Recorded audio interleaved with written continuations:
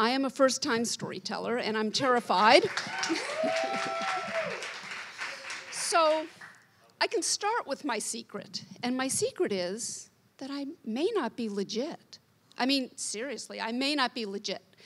Because when my parents met, my mother was engaged to, well, for a while she was engaged to I.A.L. Diamond, if anybody knows who that is, wrote Some Like It Hot. Anyway, I want to see you guys. Anyway, so she was a milliner, and she was engaged, and then she went to this dinner party.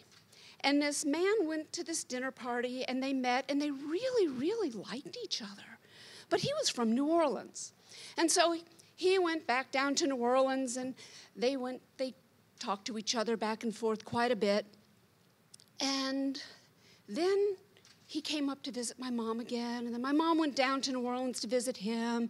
And then he came back up, and then he went back to New Orleans. And unbeknownst to my father, my mother broke off her engagement. She quit her job. She told everybody that she was going down to New Orleans to get married.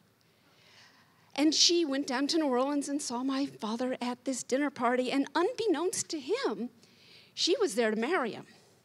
So they were at this dinner party, and they were drinking and drinking and drinking and having a great time, and one of their friends came up behind him and took their heads and smashed them together and said, "You guys should get married." So they drank some more, and they got in a car. And I don't know if y'all know New Orleans, but outside of New Orleans is a little town called Araby, and there's not a whole lot in Araby.